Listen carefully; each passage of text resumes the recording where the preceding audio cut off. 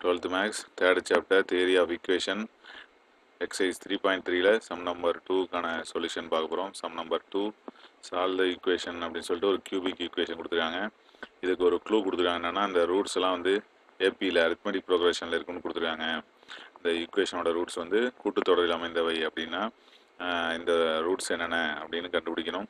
இதை சால்வ் பண்ணணும். அப்போ ஏபியில் 10th யூஸ் பண்ணுற மாதிரி 3 எண்கள் கூட்டுத்தொடரில் இருந்தால் அந்த எண்களை காண்க அப்படிங்கிற மாதிரி கொடுத்துருப்பாங்க. அந்த கணக்கில் எப்படி யூஸ் பண்ணுறோமோ அது மாதிரி இந்த கணக்குக்கு யூஸ் பண்ணுறோம்.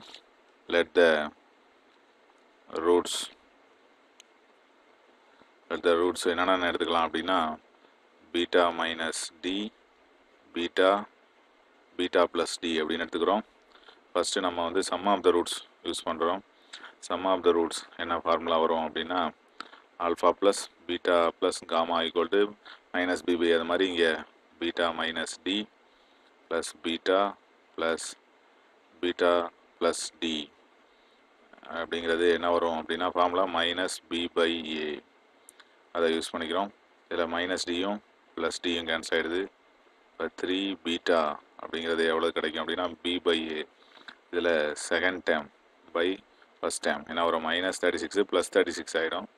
இப்போ ப்ளஸ் 36 டிவைடட் பை 9 எவ்வளோது அப்படின்னா என்ன கிடைக்குது அப்படின்னா 4 9s 36. அப்போ பீட்டா ஈக்குவல் டு 4/3 அப்படின்னு கிடைக்குது. Beta equal to 4/3. இதுலேருந்து நம்ம மற்ற ரூட்ஸையும் கண்டுபிடிச்சி இதே மாதிரி போட்டெல்லாம் இதை டிவைட் பண்ணி கூட கண்டுபிடிச்சிக்கலாம். இருந்தாலும் வேறு ஒரு ஃபார்முலாவை யூஸ் பண்ணியும் போடலாம். இதே போல் ப்ராடக்ட் ஆஃப் த ரூட்ஸ் என்ன வரும் அப்படின்னா last dam by first dam minus last dam. ஏன்னா இது ஆட் பவரில் இருக்கிறதுனால மைனஸ் லாஸ்ட் டேம் அல்லது மைனஸ் டி பை ஏ அப்படின்னு கூட அதை ஃபார்முலா எழுதலாம்.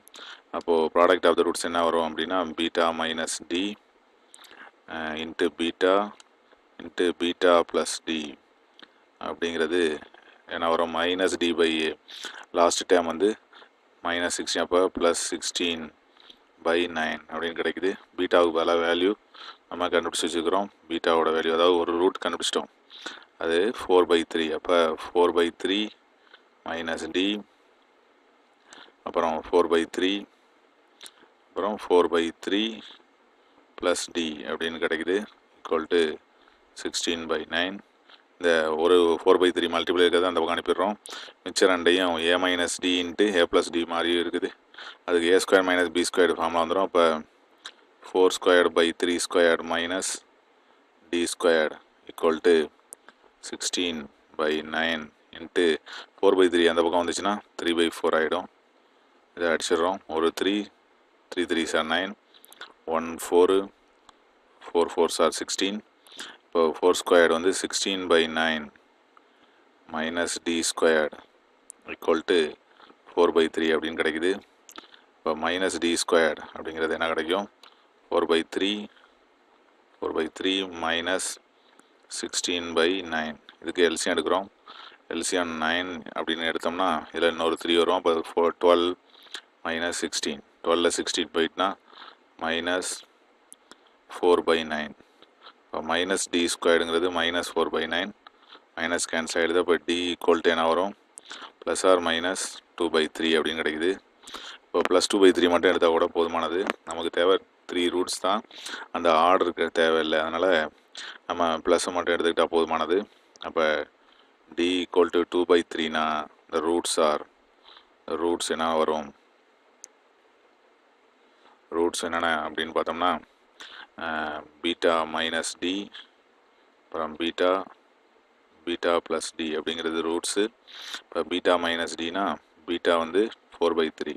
இப்போ 4/3 மைனஸ் 2/3 அப்புறம் பீட்டானா 4/3 பீட்டா ப்ளஸ் டினா 4/3 ப்ளஸ் 2/3. அப்போது 4/3ல் 2/3 போயிட்டுனா 2/3 4/3 அப்புறம் 4/3 ப்ளஸ் 2/3 6/3. 6/3ன்னு எழுதினாலும் கரெக்டு தான். ஆர் 2ன்னு எழுதினாலும் ஓகே. அப்போ அந்த ரூட்ஸ் வந்து இதுதான் அப்படின்னு தெரியுது. Therefore solution X equal to அப்படின்னு சொல்லிட்டு கூட எழுதலாம். சொல்யூஷன் ஆர் ரூட்ஸ் அப்படின்னு சொல்லிட்டு எது வேணால் எழுதலாம்.